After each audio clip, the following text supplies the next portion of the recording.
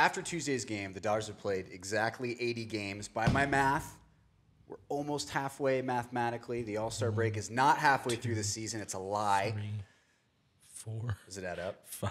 It'll take me a minute. Go ahead. Okay. Well, we'll get an equal sum going on Excel. Yeah. All right, fellas, we got to hand out some grades here. So as we did previously when Clint hosted, you get your kind of 1 or 2 sentence elevator pitch, but we're going to try to keep this moving.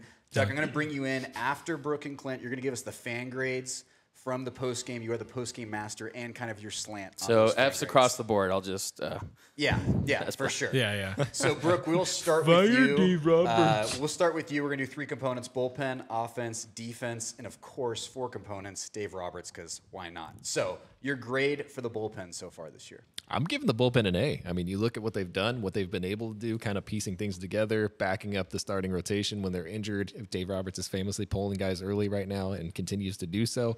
Despite that, despite how overworked they've been, despite the 31 games in 30 days, the 23 games and 24 game stretch, they're pulling it together. They're the best bullpen ERA, like I think second best in the National League. What they've been able to do with the names that they have available to them, no Blake Trinan, Craig Kimbrell has sucked a load of butts. I mean, all things considered, you got to really give it to the bullpen because they are really cruising right now.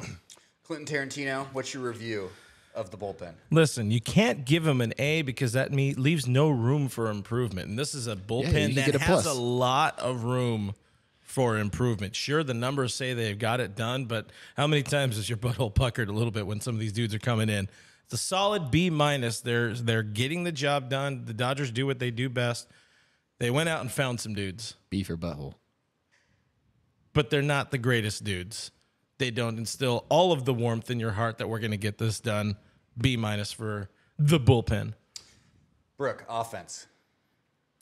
I would give the offense an A too because you look at what they've done. You look at the runs per game, best in baseball. You think, of course, this lineup's going to put that up. They're going to do that. But I'm not going to give them an A. I'm going to give them a B- because it seems like more often than not, the reason why they're leading in those runs per game is because they're putting up dozens in certain games and then big fat goose eggs in other games or 1-run games or things like that. So I'm going to give them a B- because there's absolutely room for improvement. We need more consistency. We need that to happen more often on a daily basis.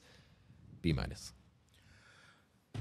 Since you stole my B-, I'm going to go C+ because this is a team that has not had a good or consistent JT all year long. A good or consistent not Mookie Betts, the other guy, Max Muncy episode all year long. Even a good and consistent Mookie Betts all year long. He had a very bad for Mookie April, killed it in May, indifferent and hurt in June, and now he's back and he's doing a lot better. But Freddie's killing it. Trey Turner's killing it. Will Smith is doing what he does. He's getting BABIP to death, but you still have strikeout king CT3. I'm going over my time limit here, but C+, they got a lot of room to improve, and if you start getting these guys hitting together like a family, they can go to outer space because I think that's what happened in the Fast movies. I don't know how to watch that. Family.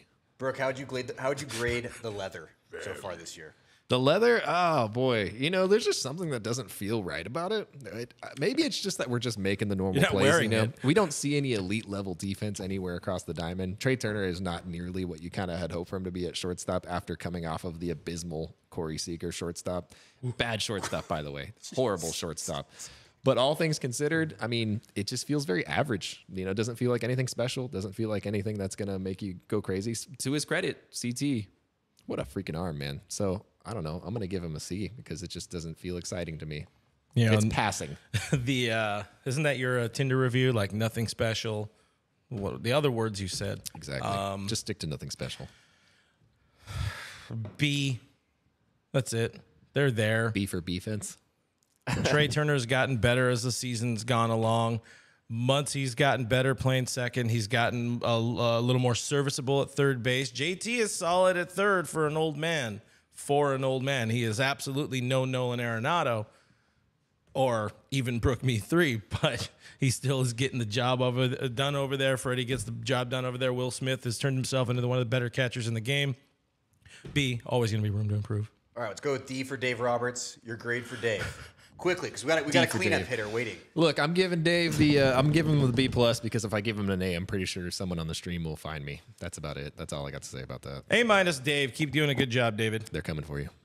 Now, like his hero Will Smith, Doug is batting cleanup. Doug, we're going to run you right through here. The bullpen. I would Fan say grade and the then your fan take grade. on The it. fan grade, I would say the bullpen based on Craig Kimbrell. We saw Crumble. as Craig crumble at times this season. Cardiac Kimbrell. I think they would give him an FML because they have been yelling about Kimbrell all season long, even though he hasn't been that bad. You know, when a closer blows saves, they're always magnified, especially on the post-game show. Me personally, I'm going to give them a high B. I mean, to me, when you talk about what Evan Phillips has been able to do, you dubbed him Dr. Phil. They're Yancy Almonte. I dubbed him Yancy Almoney. These are guys that they're like the new kids at school. If we're talking about grades, lots of substitute teachers going in there, but they're pitching well when you consider the fact you lose Blake Trinan, you lose Tommy Canley, and you replace Kenley Jansen. I think when you consider the results at the end of the day, a 3.34 ERA, they have gotten the job done. So it's a B for me when it comes to the bullpen. How about the offense? The offense is interesting. I still give them a B+.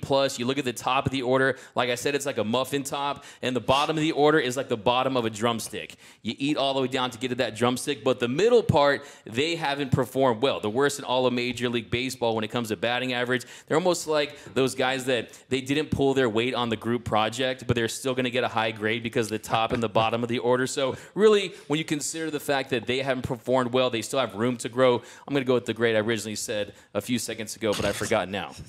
What's the fan grade on that? The fan grade, I would say the fans are interesting because they always harp on hitting with runners in scoring position, and we know that more bunts. Give us more bunts. They like their bunts, they like their situational hitting, and yeah, if you look at the Dodgers, slugging is down there.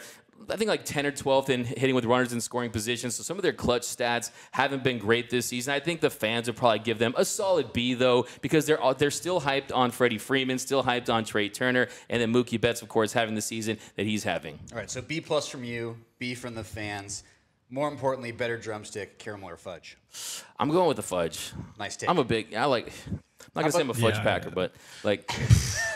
I like how would you grade the defense? The defense, I think, across the board. You mentioned Trey Turner. One theory I have is he needs to change his old glove. He's got that T-web. Sometimes you see on the exchanges he struggles with it because he's getting to balls. Sometimes it just doesn't come out of the glove clean. But, yeah, the defense, for the most part, Cody Bellinger, I think, has had a resurgent year. I always say he covers more ground than a Roomba in a mansion out there in the outfield. But Chris Taylor, his offense has been down this season. If you look at his DRS, his defensive WAR, Mookie Betts, he's played well. But I think all in all, I'll give the defense. I mean, Gavin Lux has had those errors. Max Muncy booted one that cost them a game. So I'm going to give the defense a C.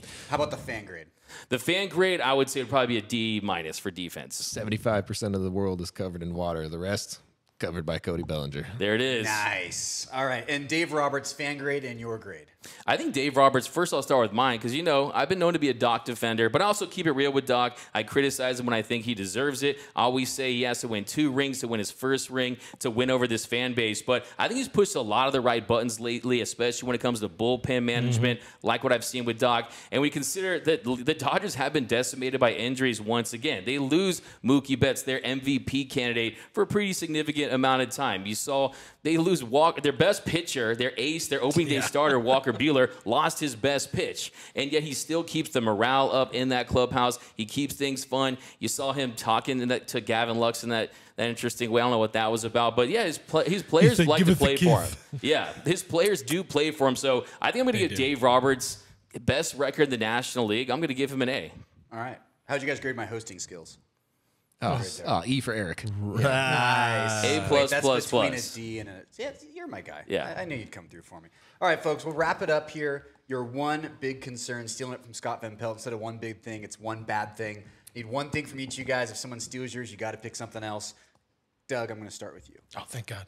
Wasn't ready. It's without question the health of the starting pitching. We talked about Gonsolin's innings count. You talk about will Walker Buehler come back and pitch anywhere close to where he was last season? Will Clayton Kershaw hold up? Will Dustin May come back, coming off of Tommy John surgery, and find a way to pitch well? Danny Duffy. It's a lot of question marks with this starting rotation. So to me, there's no question. We're talking about grades. After the August 2nd deadline, you got to drop your pens, right? You can't change your answers, right? So to me, that's the big concern about, do you get pitching now, because there could be some health concerns, but no question it's the health of the starting rotation. Did he say drop your pants? Because he's not wearing underwear. He's not wearing underwear today, no. You gave me a huge SAT Can you guys see that? flashback with that, by the way. They can't. Don't worry about it. It's the table's just high enough. You can't see it, guys. That's cool. I'm going to pull a pinch hit. It was supposed to be Clint, but I want to hear from Danny Duffy's biggest fan and biggest believer, Brooke, with his one bad thing. My one bad thing, you think it's about Danny Duffy?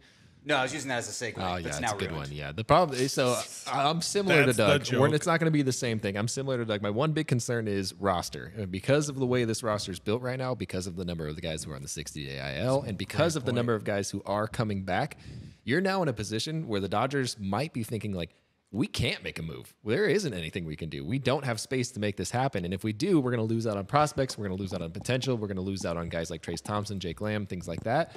They might be in a position. Well, we might be in a position now where they're like, we just can't make moves. We're just not going to. We're going to stick with what we have and hope for the best and hope that all those guys come back healthy and hope that we have those guys for the end of the year. Because if they don't, like Doug said, pencils down. It's too late. Yeah.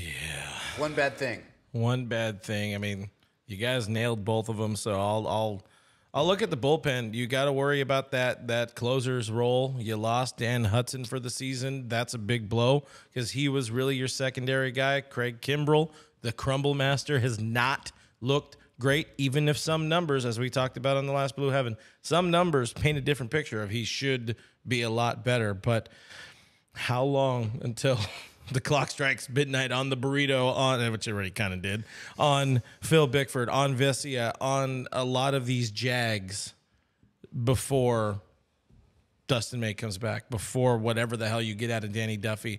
There's a lot of little concerns all around this team. Still, best record in NL. Well, that'll do it, folks. Gentlemen, thank you for joining us. Make sure to subscribe, rate, review to the Dodgers Nation YouTube channel. Turn that notification bell. Really helps out the channel. Also, we have a Dodgers Nation TikTok. It's brand new. Make sure to head over there. Check it out. Doug and Cody put a ton of great stuff up there. Thank you to Cody Liu, our producer over there, the man behind the curtain. But thank you, gentlemen. We'll see you next week on another edition of the Dodgers Nation Roundtable.